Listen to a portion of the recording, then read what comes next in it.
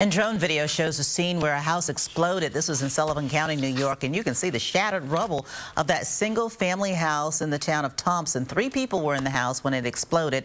This was around noon yesterday. All of them are, of course, in serious condition. Rescuers pulled at least 1 child from the debris. A man who was in his house next door was also trapped by debris and had to be rescued by a neighbor. Boom, you know. Next, I know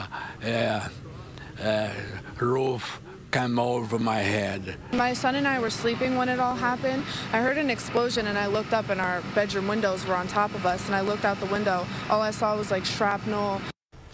Well, the cause of that blast is, of course, under investigation, but preliminary indications point to a propane tank leak.